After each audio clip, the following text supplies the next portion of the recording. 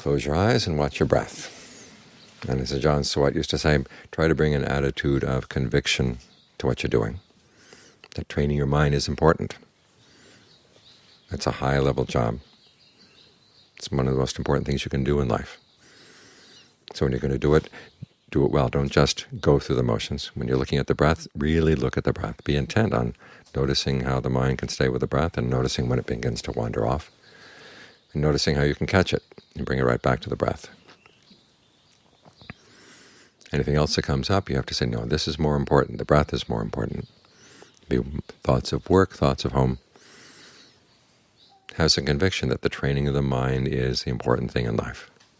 We can get all kinds of pleasures in life, but if the mind isn't trained, it can take those pleasures and misuse them, and actually cause itself a lot of pain, a lot of harm. And on the contrary, there are a lot of times when things in the world are not going well, but if the mind is well trained, it doesn't have to make itself miserable over those things. In other words, you don't harm yourself with pleasure and you don't harm yourself with pain.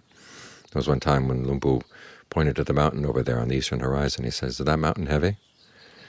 Of course, when Ajahn asks a question like this, you know it's a trick question. So you wait to see the answer. And the answer was, well, if you try to pick it up, yes, it's heavy on you, but if you don't pick it up, it's not heavy on you. It may be heavy in and of itself. But the important thing is you don't try picking it up. What this means, of course, is all the suffering in the world that we really weighs down the mind actually comes from picking up things that we don't have to pick up.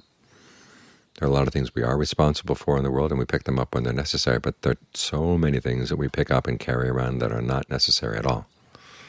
Like the old story of the grandmother who had a big load of straw on her back, and everywhere she went she carried the load of straw.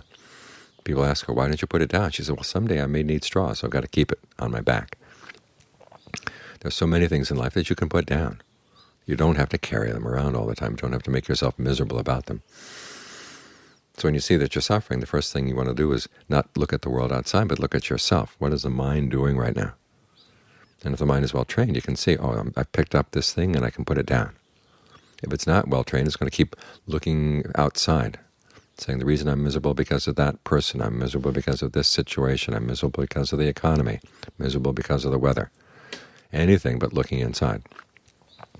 This is not to say that things outside can't be bad. Often they are very bad. Sometimes the world is just like massive tornadoes.